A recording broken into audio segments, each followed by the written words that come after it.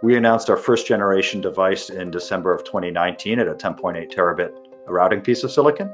Now in March of 2021, just 15 months later, we now have a total of 10 Cisco Silicon One devices, and we're on our third generation device. I had to start with this. I mean, you have to admit, this is an incredible release schedule. Typically, you think about a silicon architecture, you get one new device, maybe two new devices every sort of 15 months to 2 years. We're 10 devices, 15 months across 3 generations. Silicon has always been too complex and expensive for this kind of pace.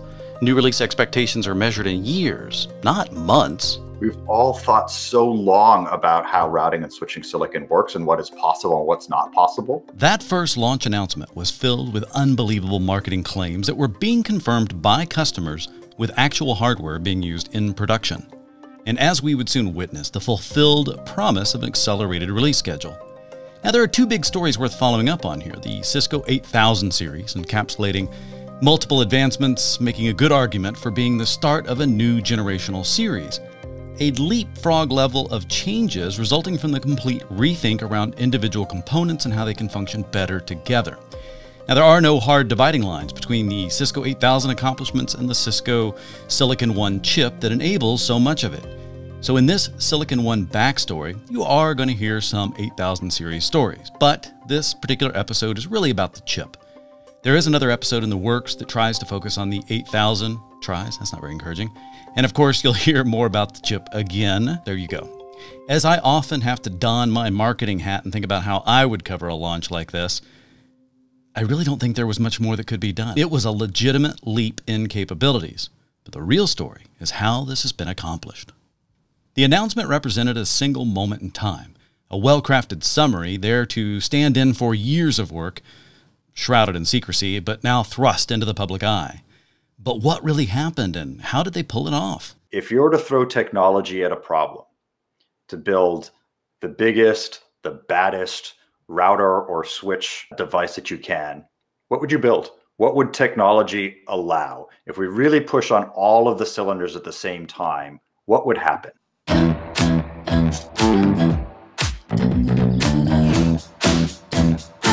Welcome to the Explain Nerds podcast. My name is Rob Boyd. Cause no one can do it like we do it, like we do it, like we do it. Cause no one can do it like we do it, like we do it, like we do it. Now, for many of us, 2020 was certainly a year of extremes. I was bouncing off the walls, while Cisco seems to have been heads down, delivering on promises made at the end of 2019. No matter how you spent the last 18 months, it would still be difficult to fully grasp the enormity of what was accomplished and what that now sets up for all of us and for the rest of the industry. So Cisco told us that this was all new silicon, right? It was based on a clean sheet architecture, that it would disrupt much of the commonly accepted wisdom in the industry. Okay, that line is starting to get a little bit bold. And I already thought at that point that we were at peak exaggeration, right? Sometime between all the recycled acronyms and the fresh adjectives and such that we're always looking for. But this was far from their only dramatic statement. In fact, just to pick a few out, there was programmable and flexible without any performance trade-offs, outpacing Moore's Law by an impressive 3x, a 10.8 terabit system using only, get this, 415 watts of power, a 163 times or X improvement in power efficiency. And then another big one. This will change the economics of the internet. Okay, so now that I think is probably the most bold. So they weren't being shy with this at all. And I was starting to get a little bit wary with all this piling on. But as I re-listened and I began to examine the evidence, I realized that hyperbole really can't exist without exaggeration. So the question then became, what if Cisco's not overstating things? I mean, bold marketing claims are fine as long as they're backed up with good engineering proof points. And the best proof point, and I already mentioned this one, but the best proof point is a shipping product. And Cisco had covered that base during the launch. The reality is very real. The feedback that we're getting from our customers is amazing. For those who enjoy going a little further, stay with me. We're going to go behind the curtain to see how it all came together.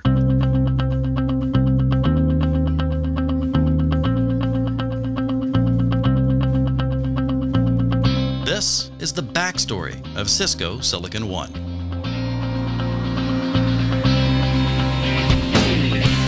That other voice you've been hearing is Cisco hardware veteran Rakesh Chopra.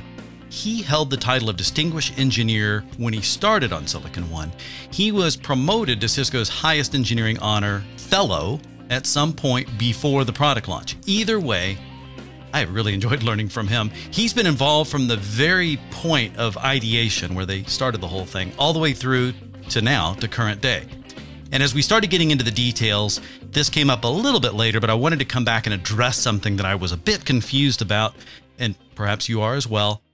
I want to start with, why was Cisco so exuberant about new silicon when they had, as I thought anyway, been doing this for years already?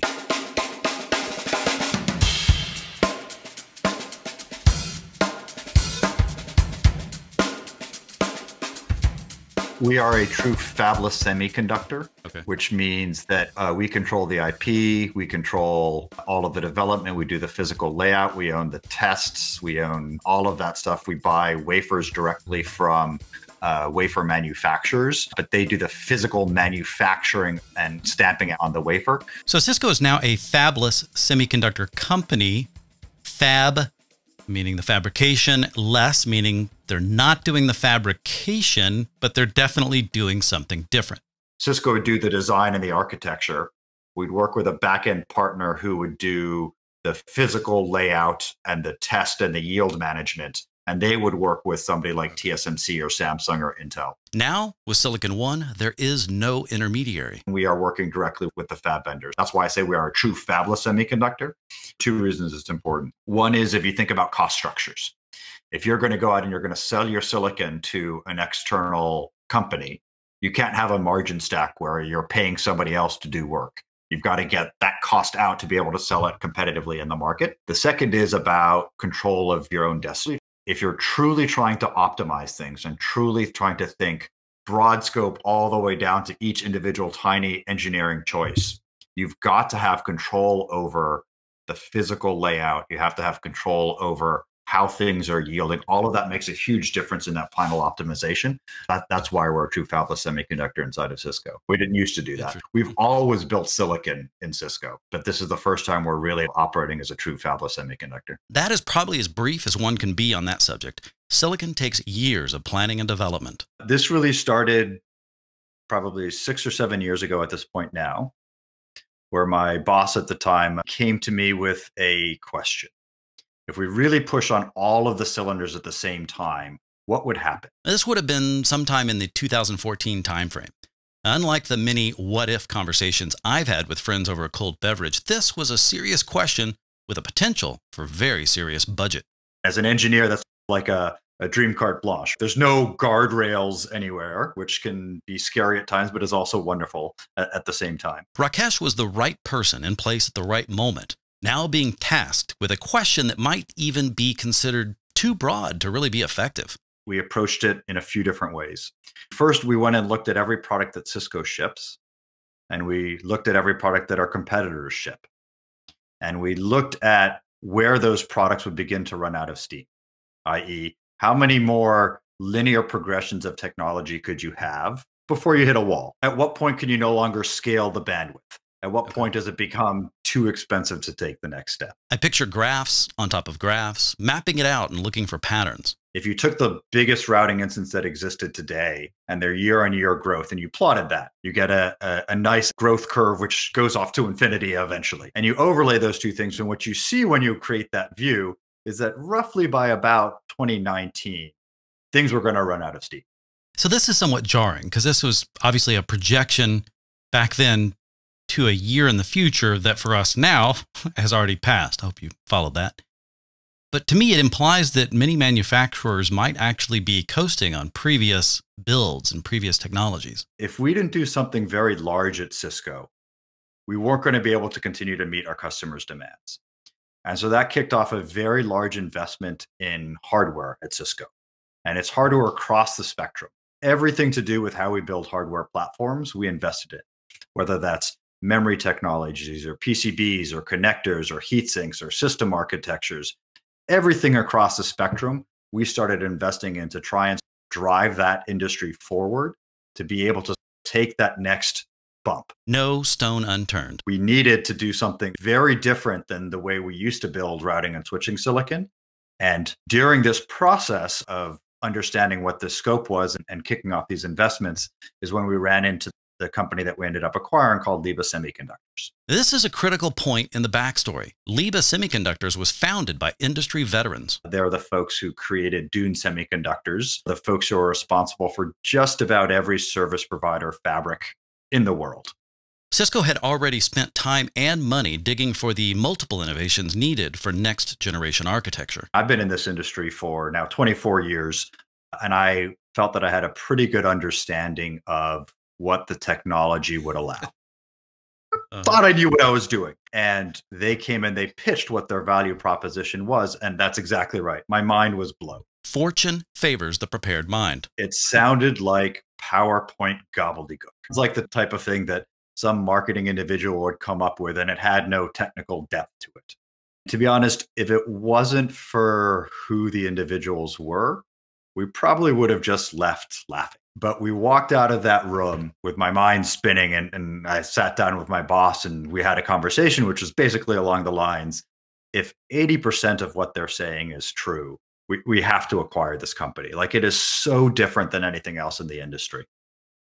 The value proposition was so elegant in its simplicity, but we'd always believed impossible to achieve from a raw technology perspective.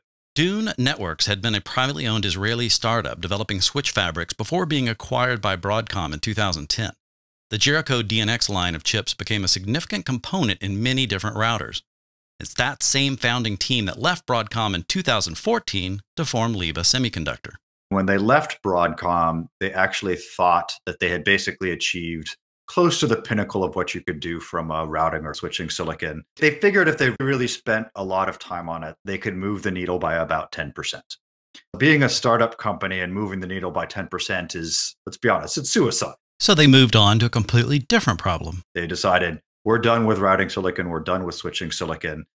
Let's go solve the next big thing in the industry, a distributed memory compute problem. How could you have a bunch of servers in a data center accessing a central memory location and then service all of those?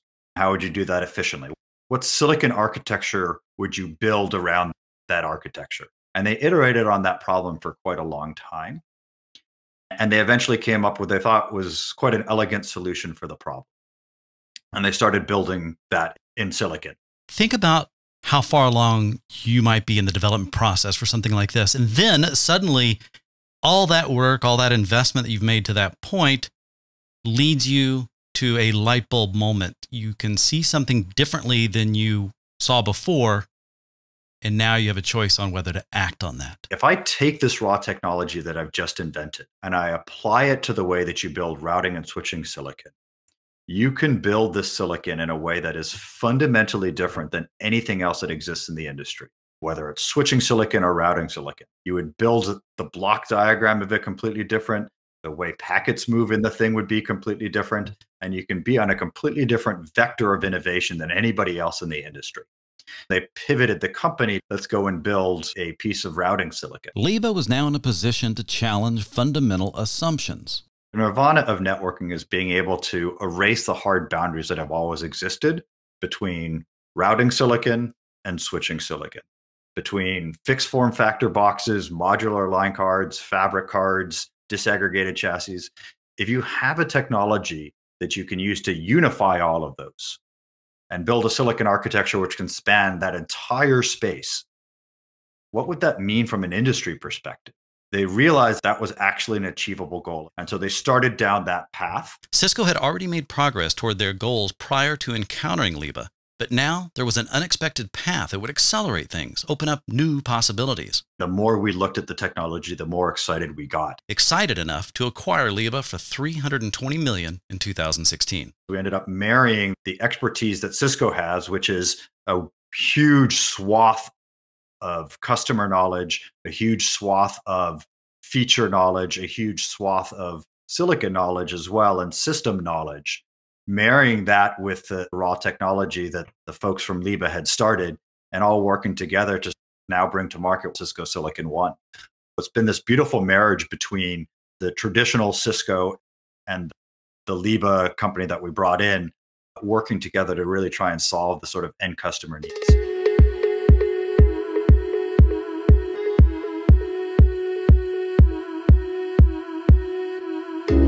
One of the big claims made during the launch of Silicon One was that it would be erasing hard boundaries. I think the terminology routing and switching is bad terminology. When the terms were created, it was a very clear dividing line. Routers would operate on the layer 3 stack and forward packets based on IPv4 addresses. A switch was, you know what, for a certain type of connectivity, I don't need to do something so complicated. I'm going to look at the layer 2 header. So I'm going to look at the MAC destination address to forward packets. And because I'm doing simpler forwarding, I can do it quicker, or I can do it lower power. Fast forward to today, the terms still exist, but they've sort of evolved in nature. At this point, everybody can do L2, L3, some can do L4 forwarding.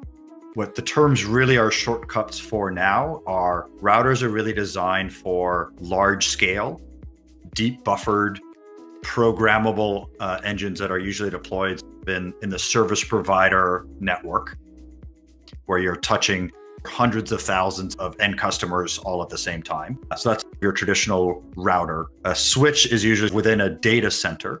So you're more confined, smaller, shorter fiber distances.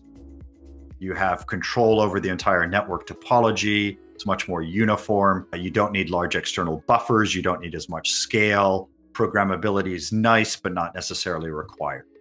Erasing these boundaries would change the balancing act that's always a part of these engineering trade-offs. The silicon architecture that exists between routing and switching are designed around those fundamental requirements. Switch is optimized for low scale, little programmability, high bandwidth, low power. And a router is optimized around a Swiss Army knife, i.e., let me forward any type of packet. I want deep buffers, large scale. I can do whatever I want, but I'm going to pay higher dollars and higher power for that flexibility. And those have been the split that exists in the industry for a while now. This hits on one of the harder things to absorb about what Silicon One can do. Best of breed, or say built for a certain purpose, these tend to be mutually exclusive. The value proposition that we have with Silicon One is we can run the same architecture across your entire network for all of the metrics which matter in this role, whether it's cost or power or scale or programmability or latency. Our goal is to have best of breed while still having that convergence. Interesting. So Silicon One allows you to erase the boundaries between routing and switching. But what's different about Cisco developing this silicon versus another third-party silicon provider? How do third parties build silicon? It means that you're optimizing on hard boundaries. So you can optimize the silicon, you can optimize the optics, and you can optimize the system. With Cisco, we can actually erase all of those boundaries and do cross optimizations across all of those. So as we think about building our silicon, we're actually thinking about how to optimize the final system product, not just the silicon itself. We can actually move the needle in a very significant way in terms of how much more efficient we can make the final solution if we allow optimizations differently than you might do if you weren't thinking at a broader scope. Hard boundaries don't exist as arbitrary distinctions. They exist for a reason.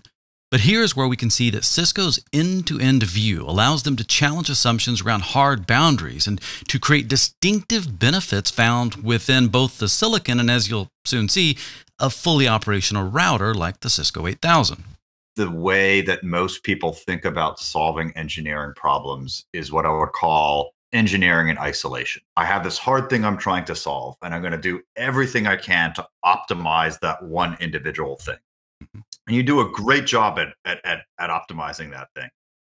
But if you miss the coupling of that engineering choice to another engineering choice, to another engineering choice, to another engineering choice, you might not understand the real ramifications of what you're doing when you zoom all the way out and look at it from the network level, looking at it from the system level, and everything down all the way to that one individual engineering choice.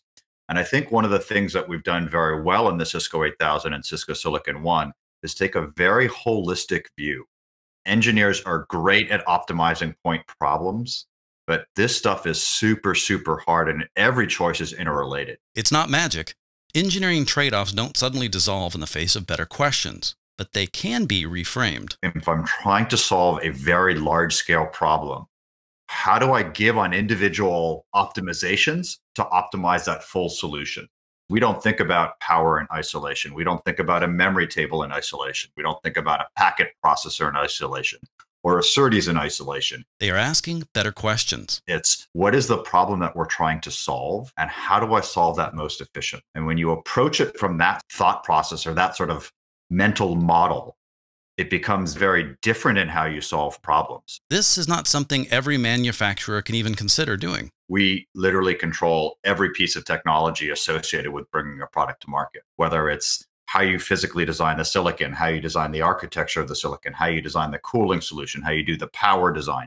All of that is in our confines. Almost feels like optimizing silicon without thinking about silicon. What we're actually asking is, how do you optimize the system and how do you optimize the network? It's that sort of mental model of engineering, the global problem rather than the sort of microscopic problem. Solving for these equations creates downstream effects beyond the chip itself. Customers who use our silicon get the benefits of the fact that we have solved the global system problem and not just the silicon problem when they build their own hardware or write their own software on top of it. If you think about other people in the industry who might be building silicon and selling it, they are very focused on just the silicon piece. Maybe it looks great, but when you try and build the system around it, there's a bunch of ramifications as a consequence of what those design choices are.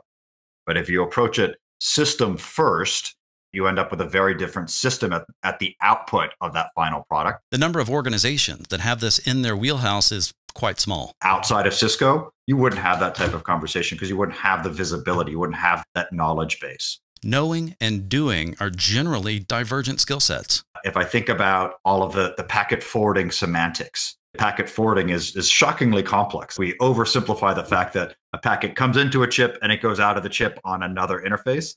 In reality, there's a huge amount of decisions that happen on every single packet that need to be processed. Cisco has an amazing ability because we have this huge reach of contacts to all of these different customers across the industry to really understand the problems that our customers at a network level are trying to solve, which then drives the semantics, the behavior that you actually need to put into silicon or run software on top of your silicon in order to be able to perform that function. So we have this great feedback discussion between folks touching the customer, people writing forwarding code, people writing high-level operating systems, people writing FPGA codes that go next to the ASICs, people who build boards, people who build systems, and the ASIC team to try and figure out how to get something optimally done. It's a good reminder, and I appreciate Rakesh bringing this up. He is the only speaker in this podcast, but he is far from the only one who was involved with making all this come together. And he does a good job of crediting people here because there are quite a few people. We have a huge investment behind Silicon One. When we acquired Liba, we were talking about sort of 50 people working on something like the architecture. We have hundreds and hundreds of people working on the architecture now. It's how we've gone from December of 2019 having one piece of silicon to where we are now in March. We've now just announced our 10th piece of silicon in the family. And that is because we have so many people iterating now on this architecture and building these purpose-built devices, but also architecturally aligned. And that brings us full circle right back to those promises made at the very beginning. That type of delivery schedule is only possible because they fundamentally redesigned the architecture from the ground up to be able to do that. And now, ideally, it appears that they are reaping the fruit of that labor.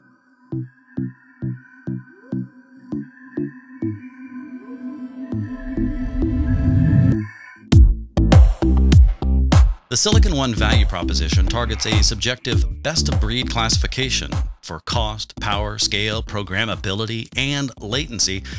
Not one or two of these, all of them. Welcome to Non-Trivial Pursuit, a long game with more than a few trade-offs to reconcile. We have long frankly, since the beginning of the internet, probably dealt with this notion that we're making a fundamental choice when we think about deploying a product. We are trying to decide how flexible versus how efficient do I want that infrastructure to be. A classic trade-off familiar to customers as well. I want to deploy something in my network now, but I don't really know what's going to happen over the next few years, so I'd like a little bit of programmability or flexibility. So as my needs change as a customer, I can evolve to that. The problem is to have that choice.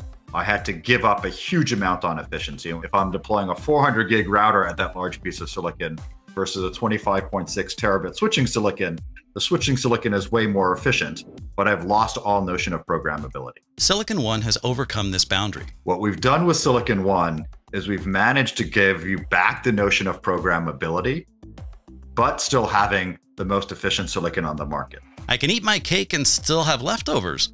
I can swim without getting wet. If I were in Germany, I might say I can now dance at 2 weddings at the same time. Don't worry anymore about, do I need routing scale? Do I need routing buffers? Do I need routing programmability? Or do I need web scale switching efficiency? Do I need web scale switching latency? I want all of those things simultaneously at the same time in one architecture. Flexibility that does not come at the expense of efficiency. It goes back to several sort of low-level technical details that we've managed to solve that's never been done before. The culmination of all of those innovations is something that just erases all of these hard boundaries that have existed for so long. As these boundaries get erased, you can start to understand how best-of-breed metrics are not as distinctive and independent as originally thought. But is this differentiation sustainable? Every other silicon architecture that exists in the industry, regardless of who we're talking about, has scalability limits. They design it at an individual bandwidth point, and you can scale it higher and you can scale it lower. And as you get further and further away from that center point, it becomes less and less efficient of an architecture. Generation after generation, they make them a little bit faster or a little bit slower. And as you go faster, the power starts to exponentially increase, the performance starts to drop, and it gets harder and harder to continue that train. That reality is why you see architectures begin to be replaced. A good silicon architecture will last you about 10 years, and then it becomes too long in the tooth to continue to innovate. Because when you set that architecture up, you are designing it around the realities of technology at the time. Technology, of course, moves, which is great for the industry, but it means 10 years later, all of those architectural choices that you would make today would be quite different than you would have made 10 years ago because you're not dealing with the same constraints. Our mental models must now be updated with new variables centered around what Silicon One makes possible. What we've managed to do with Silicon One is we've created a structure that is really truly fundamentally scalable at its heart. We can scale it up as far as we want, and we can scale it down as far as we want. And it's really a business decision in terms of how much we stretch that rubber band, but it is equally efficient at high bandwidth points as low bandwidth points. It is, I would argue, the first truly scalable silicon architecture in the industry. Generational cutoff points are not an exact science. And as I look things up trying to figure this out, I figure I'm too young to care if you say, okay, boomer, but I'm definitely not some lazy millennial either. It turns out I'm what you would call Generation X, which, not that you care, but it does sound kind of cool. But who really decides this stuff? So the actual shipping product built on Cisco Silicon One, I believe, makes a really compelling argument for being of a new generation, no matter what you call it. Our initial target on the Cisco 8000 was, let's build the biggest systems that you possibly can and make those incredibly efficient. What we've added with Silicon One is this notion that we can also build a 1RU pizza box, which is incredibly efficient, vastly more efficient than anybody else can build on the industry. And that is a consequence of the architecture that exists inside of Cisco Silicon One. An architecture that allows Cisco to produce new versions at a higher than expected rate, and they can scale upwards as far as they want. We can scale down without changing anything underneath. And that reality allows us to easily create faster and faster chips and smaller chips with very little effort. 10 devices across 3 generations in only 15 months? This is long past the hypothetical stage. All we're doing is we're modulating some characteristics in the chip in terms of how many slices, how many packet processors, the size of tables, and we just release another device. Where everybody else is straining against limitations that they have within their architecture to make that next device either faster or slower, we can just very easily change those parameters and bring another device to market.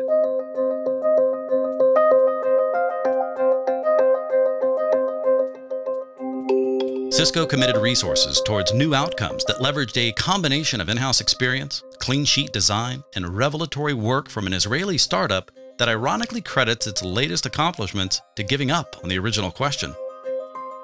If you crank the lid of the package off and you look inside of it, what you'll see is one piece of silicon where all of the packet processing, all of the SerDes are, all the smarts of the device are. But within that package, we actually have two high bandwidth memory HBM devices, which provide deep buffers in package. In package. Let's think about that. Generally, you find buffers, deep buffers, are going to be external memory. And when you think about driving the efficiency and the bandwidth that we're talking about, you can't get enough bandwidth out of the package to even get to memory anymore. Parallel-based interfaces found in off-the-shelf memory was I/O constrained, a barrier not found with SerDes interfaces. It takes a lot of wires to get the bandwidth to its memory. And you can only fit so many wires on a PCB. You can only get so many wires out of a package. But this was not simply addressed by using serial deserializers between the memory and the main die. SerDes takes a huge amount of power to move data. It sounds good in the fact that you shrink the width of your bus, but now your power's gone way up. Back to those engineering trade-offs and reframing the question to, what am I actually optimizing for? By pulling it inside of the package, we no longer have a restriction on how many pins we have on a package to escape the memory interface. The shorter the distance that you have to drive an electrical signal, the less power it takes. So just bringing it closer saves power. The shorter the distances, the higher the speed you can drive that signal. So what we have is a massively parallel high bandwidth interface to memory sitting literally right next to our silicon die. How often do you get to flip an engineering trade-off on its head and suddenly take advantage of something that was previously considered a drawback? The amount of power that we spend in memory is significantly less for the entire memory than we used to just pay for SerDes off of an old memory technology. And so it's a massively efficient memory structure that we've built. As interesting as this example is, it's just one part of a much larger, very dynamic equation. Power is one of the most fundamental limiting factors that must be overcome. It's reached the point now where it limits the type of things that we can build from a system level perspective. It now limits the things that our customers can deploy. They're out of power in facilities, they're out of power in rooms, they're out of power in racks. If you can't fit in their power envelope, you just can't deploy the system. So power efficiency addresses more than just the obvious barriers. I think there's an environmental slant to this as well, which is our planet can only produce and consume so much power and CO2 emissions. All of these things together actually create this beautiful marriage of three independent entities all lining up together to create this perfect innovation, a technical requirement, a business requirement, and a moral requirement to sort of innovate in a way that's never happened before. The natural outcomes of a design process that began with power efficiency at its core. How do we design the architecture to truly optimize for power? How are we going to design our network processor to forward packets in the most power efficient way? How are we physically going to lay that out on the ASIC die to minimize clock distribution, so that packets move the smallest distance from the left side of the die to the right side of the die? How do we create a memory structure so that we're accessing packets and memory data the least amount of times possible to save power? Memory architecture is not independent from these power efficiency equations. For every watt that we generate in our silicon, that power has to be delivered through the printed circuit board. It has to go through a conversion in a point of load power supply. It has to get delivered from the facilities. And then all of this generates heat. Now, what happens with silicon? As it heats up, it actually happens to generate more power. And so there's a feedback loop here. As things heat up, they generate more power, which makes them generate more heat. That heat needs to be removed from the system, and we generally do that by running fans, which contributes to the overall cost of a deployed system. If you run the numbers for every watt that you pull in a piece of silicon, the facility operator is delivering somewhere between 1.7 and 3 watts of power. So there's a huge multiplication effect for every watt that we consume from the silicon. So a watt is not a watt. How you build the physical structure of your package, how you lay out that power on the silicon die affects how heat transfers through the package, through the heat sinks, and how easy is it to cool that watt that you've generated. And so when we think about Silicon One, because we're designing this in consideration of the system impact and the impact to our facility operators, we think about how do we structure the silicon and then structure the package to make it very efficient to cool our devices. All of which gets lost in the marketing jargon, trying to sum it all up with generalizations like total cost of ownership, which seems to fit, kind of, but so oversimplified as to almost be detrimental. The ability to see past the terminology and calculate how a particular design will work for you is paramount. If you take our devices and you compare it to somebody else on the market, what you'll end up finding is even if they have the same power number or we have slightly better power numbers, at the system level, the total power pulled from the wall of that system will be much lower because we've thought about that end-to-end chain of events. And that creates huge benefits for our customers when they think about building systems around it, whether that customer happens to be a Cisco hardware engineer or an external customer who happens to be building based on our silicon. The dynamics between power, efficiency, and bandwidth do not correlate as one might expect. Bandwidth is a very good ratio of efficiency when you think about silicon. The higher the bandwidth the chip, chances are the more power efficient it is, the less power it takes per gigabit to send that bandwidth through the chip. One very good way of driving efficiency is actually driving the bandwidth of your chip up. Because if you can't fit anything more in, because it's a single piece of the silicon, you just have to start thinking about the problem differently to get that bandwidth up more. Let's imagine two different pieces of silicon that, for simplicity, require the exact same amount of power. In Silicon One, you get 12.8 terabits of bandwidth for that power. In somebody else's, you get 7.2 terabits.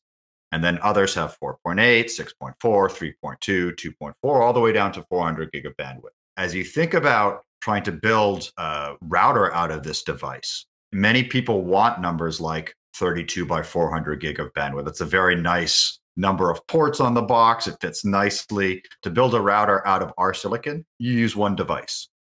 For everybody else on the market, you have to use a minimum of 2 devices. Comparable metrics really need to consider power per piece of silicon. And if every piece of silicon is the same power, that means that other people will require 10 times more power for the same bandwidth. And you can imagine it drives cost, it drives environmental impacts. There's a huge ripple effect as a consequence of driving that efficiency with one piece of silicon. One silicon, Silicon One. So not only is the name not as arbitrary as I originally thought, for anyone else that may have missed kind of the key point here, or perhaps with the entire thing, the one really means one architecture. True convergence. If we wind back in time for a bit and we look at something like the NCS 6000 that Cisco shipped, a previous generation, sort of our biggest core router, that was thousands and thousands of chips to get to 8 terabits of bandwidth. That router has 2,308 chips, all in a single box. Well, Cisco's now done this with one piece of silicon. Imagine what that does from a power perspective. 11 kilowatts drops to just 288 watts in a single box. That piece of silicon, that Q200 device, is always going to be a 12.8 terabit piece of silicon. It can never get faster. But you can imagine if you've gotten the cost and the power of 12.8 terabits of bandwidth down to something that fits in a single piece of silicon, you could actually offer that to your customers as a hardware product that has lower bandwidth and software license bandwidth over time. Because now the cost structures are completely different. Changing the economics of bandwidth. Remember that one? Was one of the most audacious claims we saw in the initial launch. Well, now it's starting to make sense. And whether it's external customers or Cisco building hardware and software around it, how you consume it becomes very different. And where you deploy it becomes different, right? Now that you have 12.8 terabits of bandwidth at 288 watts, you can deploy bandwidth into the network that used to be limited to something like 100 gig. So as you get bandwidth everywhere and bandwidth becomes cheaper, much of the complexity that we build into the network to manage the fact that bandwidth is a scarcity begins to alleviate. As everything begins to simplify, everyone's operations get easier. The consequence of what we've done with Silicon One and what it means to network architectures, the network operators, it's actually very hard to understate what that is going to do from a ramification perspective. We've changed so many of the fundamental rules that we think about how to deploy something like routing bandwidth or web scale switching bandwidth. Those just don't matter once you adopt that Silicon One architecture.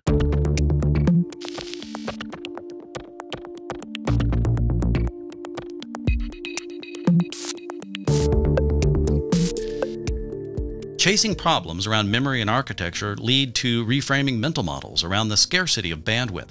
Less becomes more. And Silicon One is more than just a name. It's a design fact that brings unexpected gains across the spectrum. Stay with me. Coming up next, how to be a smarter silicon shopper.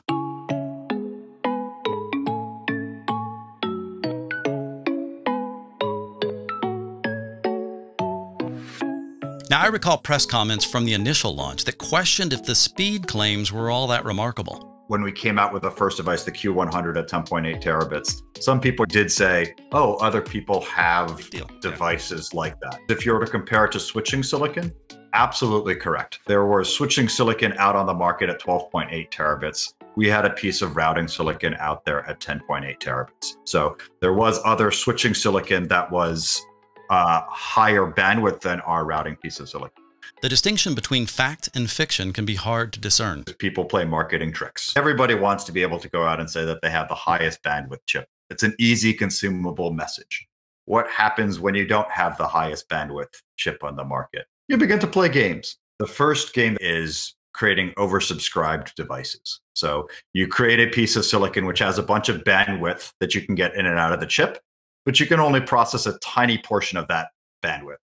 And you advertise the outside number. I have a Ferrari with a Yugo engine in the middle. I'm still going to call it a Ferrari. And it's a fair game to play because many networks are oversubscribed. So they're taking the efficiency gain to get higher bandwidth devices. But in reality, if all those ports were running at line rate, things would just fall apart. Creating oversubscribed devices is not the only game to watch out for. If I have a 100 gig port, am I calling that 100 gig of bandwidth? Or am I counting 100 gig of bandwidth in and 100 gig of bandwidth out?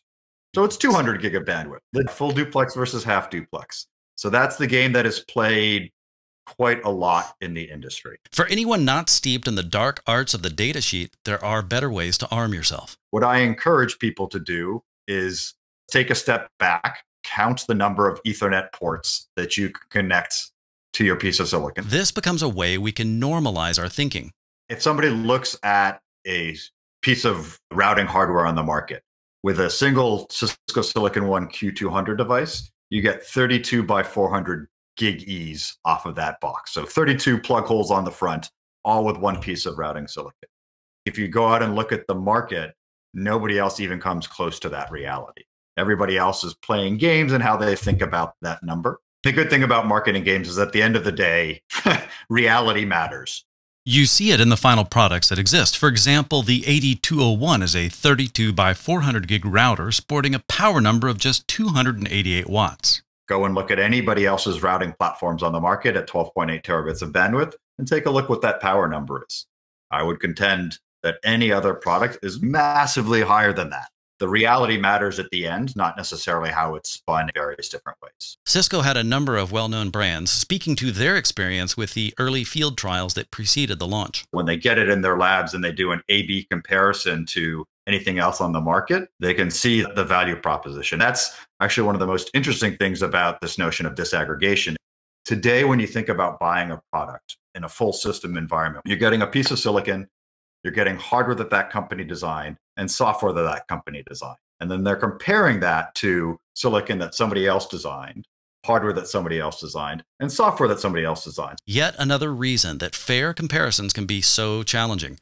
These things may just be part of a larger equation with no easy route for independent inquiry.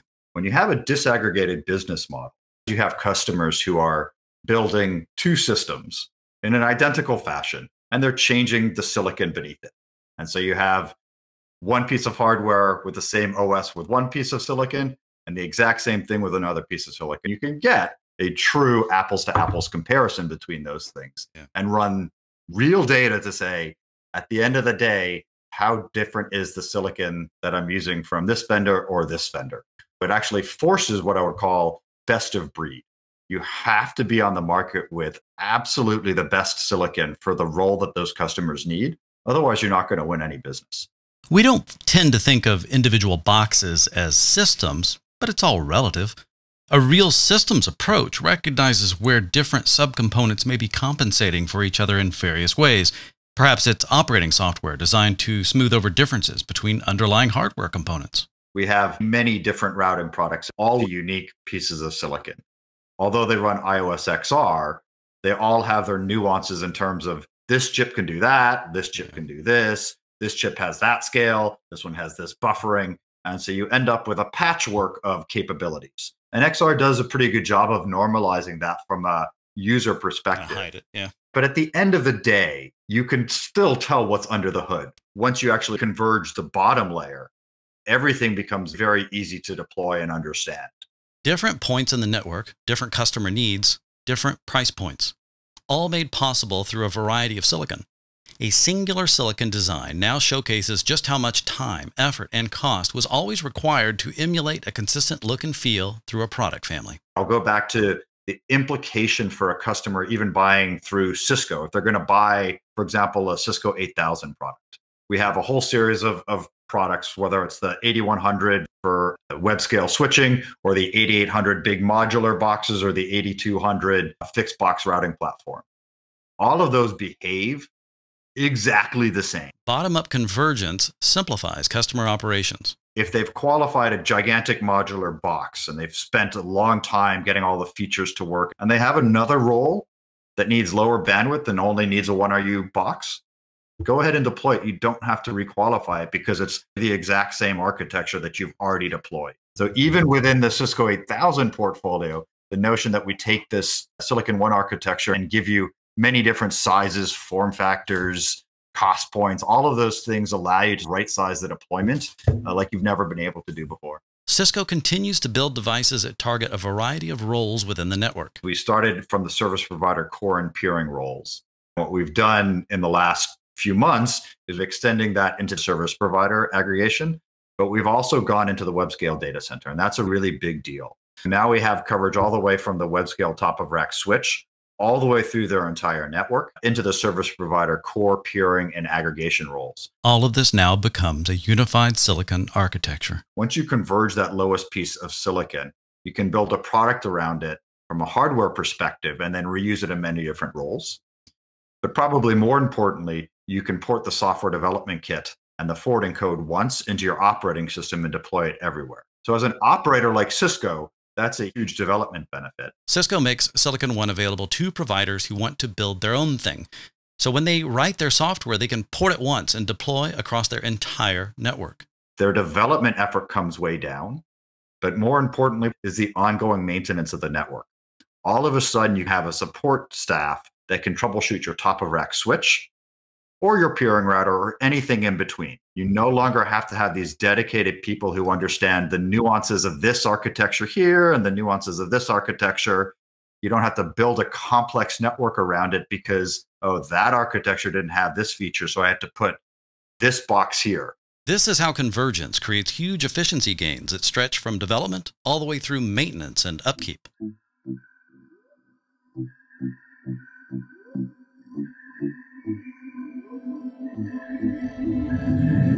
It's amazing. As an engineer and somebody who gets the privilege of going out talking to customers, one of my favorite things is walking them through what Silicon One is and how it works, and watching their eyes get bigger and bigger and their minds getting blown around how this is possible. We've all thought so long about how routing and switching silicon works and what's possible and what's not possible. When we started this journey a long time ago now, it was just PowerPoint. That's all we had. The question from the other end is, obviously, this is going to be marketing gobbledygook, and when reality shows up, it's going to be completely different. We've now been in full production since December of 2019. The reality is very real. The feedback that we're getting from our customers is amazing. See how that works? This is the kind of change that defines a generation. I've been at Cisco now for almost 24 years, but it's really rare to think about another time at Cisco where a bunch of engineers were chartered and allowed to go in and futz around for 5 or 6 years to really rethink and change the way we build products in a fundamental way. I'm incredibly thankful that Cisco was bold enough to make the steps that they did and to allow me to be part of it. It's an amazing number of people across Cisco who've all come together across all the different technology boundaries that exist to really make this possible. Cisco had the foresight and conviction to stick with trying to do this. We'll enjoy the benefits that the team has managed to do for decades. You don't have to fight the temptation to hold this up as something that just happened at, a single point in time. But as hopefully you can see here, this is a tree that will continue to bear fruit and really illustrates more ways in which boundaries can be erased over time. Puts us just on a completely different trajectory in terms of our innovation and the way that we can scale. The advantages that we have today in the industry is actually going to only increase over time. And that's what makes me most excited, which is I think we're in an amazing spot now. But when I forward project out next year, 2 years, 3 years from now, it's shocking to me what is going to be possible with this architecture. I want to thank you for listening to this. I hope you learned a few things, because I learned quite a bit, and I'm deeply thankful to the entire team, but for especially Rakesh, of course. The time that we spent going back and forth on this during what has been a perpetual pandemic at this point, and lots of life that has happened to both of us during the past year. I'm still working with the rest of the team to create a proper look into the 8000 series, and I hope that will come out soon as well. Cisco is doing business much differently these days, and it seems to be working. If you're interested in using this silicon in some way to wrap your own hardware around it, you can do that now.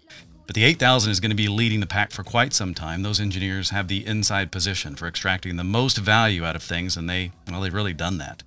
You can keep up with me on Twitter, @RobBoyd. It's 3 B's in a row. ROBBBOYD. LinkedIn gets a few updates here and there, and the old TechWise TV YouTube channel should have some new stuff as well, since I tend to feed that loyal audience of subscribers that never seems to go away. Love you guys. Let me know if you have any questions, corrections, ideas, or just want to chew the fat. But I thank you again. This has been Inside the Backstory of Cisco Silicon One. Thank you, my fellow explainers. I'm Rob Boyd.